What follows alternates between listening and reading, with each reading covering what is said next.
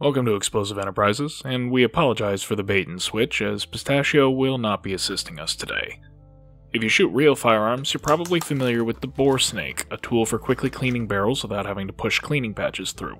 While it would be nice to be able to use them for airsoft, the brass bristles that are great for scrubbing out a hardened steel barrel will do awful things to a soft brass airsoft barrel. But pushing microfiber cloth patches through an airsoft barrel is as much a pain as it is for a real gun, and the bore snake concept is a much more attractive alternative, so let's adapt it for airsoft. You'll need ordinary paracord, a pair of scissors or shears to cut it with, and isopropyl alcohol for actually cleaning. Seriously, that's actually it. So first, measure out and cut a length of paracord about twice the length of the longest barrel you intend to use it with. Grab the inner fibers and pull them out. We only need the outer sleeve. Note that you can also just use a synthetic shoelace for this, but since shoelaces vary in size, you might get one that's too thin or too thick, so we're recommending paracord as a consistent and reliable starting point that, frankly, every airsofter ought to have already. Next, tie a basic knot in the paracord at least a couple of inches farther from the end than the length of the barrel. So for this 11.5 inch barrel, I'll tie the knot at least 14 inches or so from the end. Don't pull it tight, just get the knot to where it won't undo itself. Then repeat this process every inch or so, and if you accidentally leave too much of a gap between knots, you can go back and add one between them.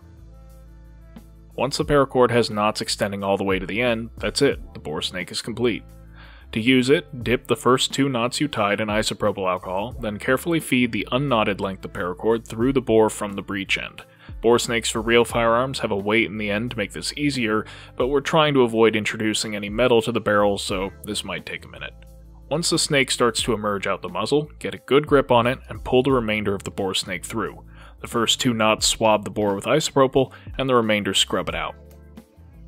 Repeat if necessary, but despite it being about 3,000 rounds since last cleaning, we now have a clean, shiny bore in just one pass. And if there's significant contamination on the bucking, you can also scrub it further with an isopropyl-soaked cotton bud, but here the bore snake did a good enough job of cleaning that there's nothing further coming off.